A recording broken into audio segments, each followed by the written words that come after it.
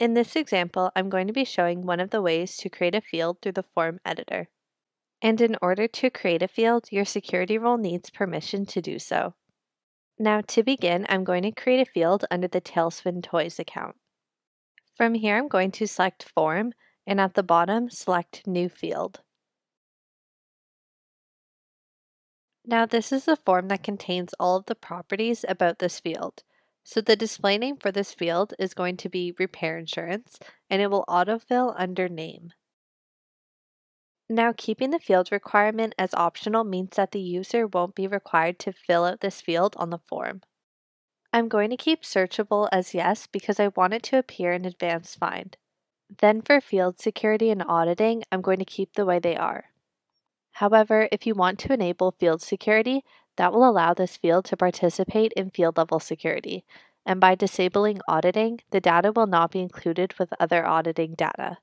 Moving on to data type, depending on which one you select, you will have different options, but for this scenario, I'm going to select Option Set and keep the field type as simple. Since I want to create a custom option set, I'm going to select No for Use Existing Option Set. Then I'm going to input Yes as my first option, No as my second, and Not Sure as my third.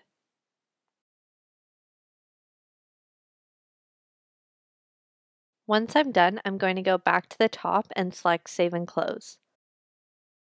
So now that the field has been created, we will be able to find it within the Field Explorer.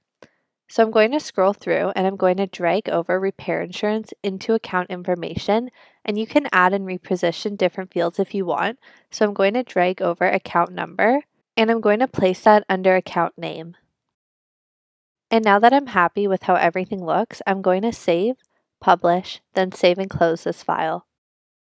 Then once I refresh the page, we'll be able to see the fields that I added into Account Information. So here we can see account number at the top, and when I scroll down, we can see Repair Insurance. And that is how to create a field.